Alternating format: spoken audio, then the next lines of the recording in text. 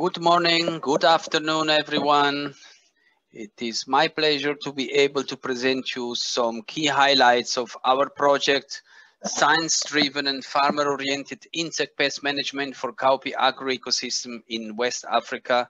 So this is a team effort by IITA, MSU, INERA in Burkina Faso, INRAN and University of Maradi in Niger and University of Ilorin in Nigeria. A quick recap of the activities we had scheduled to carry out in FY20. Basically, three key areas of intervention: biological control with experimental releases of parasitoids, also looking at the behavior of the parasitoids in field host finding capacity, and also assessing factors enabling the establishment of the parasitoids, particularly the interactions with cultivated and wild host plants. The second area was around biopesticides, looking at the efficiency of available new isolates, but also scaling out the production and delivery of the NIMT-back technology. And the third area was on capacity development. We had planned exchange visit for technicians and researchers, focus group research, particularly looking at development of educational materials towards scaling of content, and also to expand the farmer interface application as a decision-making tool. Now let's look at what we were actually able to achieve in 2020. So starting with biological control, yes, we were able to carry out the experimental releases of Therophilus javanus in Nigeria as scheduled, but that was a big challenge because of the closure of land borders due to COVID-19. And in the past, we used to basically carry our live parasitoids in the car, drive to the next country and do the releases basically the same day or the day after. That was very simple. These days, with the closure of the land borders, we had to resort to a different type of logistics. And the first one was to use courier services. But here the challenge was that we had to make sure that there were, for instance, direct flights between Cotonou and Lagos, and then that the driver from IITA Ibadan will come down to the facilities of the courier service at the airport in Lagos, pick the shipment, bring it to Ibadan, where our collaborator from Ilorin was waiting with the quarantine people to inspect the shipment and eventually bring it to Ilorin for the releases in the next few days. So you see, it was really not an easy task to carry out, but we actually succeeded and we were very happy about that. I also need to mention again at this point that all our importations and releases of natural enemies are covered by official permits by the regulatory authorities in each of the countries. And you can see here the example, for instance, for Nigeria. Now in Nigeria, we released about 6,000 individuals at 5 different locations around Ilorin, and you can see it here. So this is Ilorin, and this is about 60 kilometers from Ilorin. What is important to note here is that this system of small creeks and small rivers, which provides green vegetation, host plants for the parasitoids and for Maruca during the dry season where no cowpea is cultivated. So this is vital for the establishment and the survival of the parasitoids during the dry season.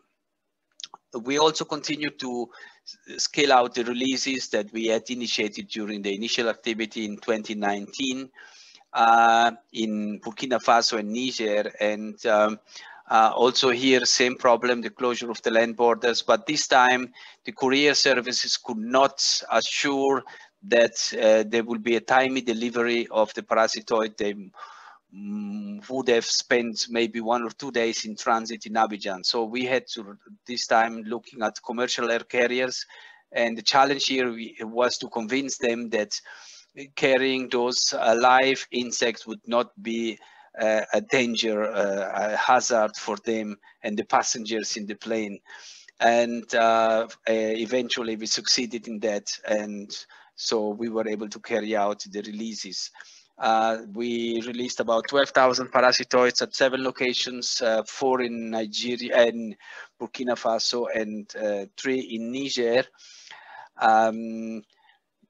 Quickly, some details of the Niger, Burkina releases here. The same habitats, basically creeks and small rivers. What is important to note is also this big irrigation scheme. So enough moisture and vegetation also during the dry season to assure the survival of the parasitoids. In Niger, we released on cowpea plots around Maradi, but also in an area where we had forests and vegetation, and there was a creek down here, a river or down here, which ensured the necessary moisture to keep the vegetation during the dry season. It needs to be noticed, and this is really, we are happy about this, that the parasitoids released in 2019 with the initial activities was recovered from the field in both countries, although still from few locations, but this is a really encouraging news and we are on the right path. So also during the initial activities, we had started with initial colony rearing of the parasitoids in both countries, and this now has been expanded in 2020. And actually in Burkina Faso, we were able to do some releases using parasitoids produced locally from the INERA labs. And then we wanted to look at the host finding behavior of the parasitoids, and I'm sure you remember Cynthia on this picture that was taken in 2016 when we had the official releases, the first official releases of the parasitoids in Benin. And we used for that purpose these big cages, and which were quite useful and gave good results in terms of measuring parasitism. And we thought would be using the same approach now to study the host finding behavior of the parasitoid. It has been used for some parasitoids with success, but unfortunately our parasitoid was a bit peculiar because once released in the cages, it just basically stayed on the walls and didn't move for many hours. Maybe attracted by some static charges or color, the texture, we don't know exactly. Of course, the parasitoid eventually moved down to the plant and parasitized Maruca, but not very useful if you need to do very detailed observations and time them. So these cages can still be used for quantitative parasitization tests, but for the host finding behavior, we had to resort to different methodology. And that was actually not too difficult because, as we found out, our parasitoid is a very docile animal. So once released in the field on a cowpea plant, it doesn't really move too much, and you can observe it very easily. And we had captured that now in a video, which I'm going to show you. And so basically, let me quickly stop here and show you some details. So this is the ovipositor, the slender one, and these are the ovipositor sheets where the ovipositor rests when it's not used. And as you can see here, the parasitoid is using the ovipositor to drill through the flower. And this is kind of a breakthrough observation. We didn't know about that until we really noticed that really in the field, because our lab studies were not using flowers, were using just a larvae. And we thought the parasitoids would also just parasitize larvae in the open space. But here now we have the proof that the parasitoids can really drill through the flower, find the suitable larvae and parasitize it, as you can see from here. So this, we are really very happy to have done this experience and to have made this movie. With regard to biopesticides, we have focused our work on this pest here, the pot-sucking bug Clavigralla tomentosicollis, and this is what happens to the same guy if it comes too close to our biopesticide, an entomopathogenic fungus called Beauveria bassiana. Just looking at the example of Niger, we have compared different biopesticides with a chemical insecticide and untreated control in their ability to reduce pot bug populations using both a susceptible local variety and an improved variety which is a little bit more field tolerant. So if we look at the population levels in the untreated control, the population is quite high and substantially higher as all the other pesticide treatments, and comparable results have been obtained also on the tolerant variety. And this is also confirmed by yields. And if you look at the yields of the untreated control is much lower than generally the trends of the yields in the pesticide treatments. Now, another important activity that we already started in the initial activity phase was the scaling of the neem tea bag in Niger. And so this is a picture we took during that time.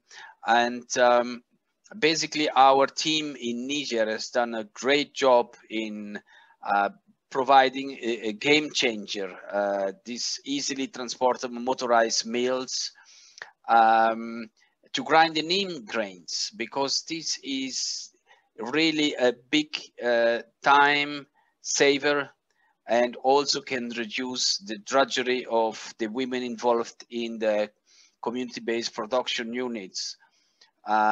So an enormous improvement over the traditional method of using the mortar to grind the neem grains.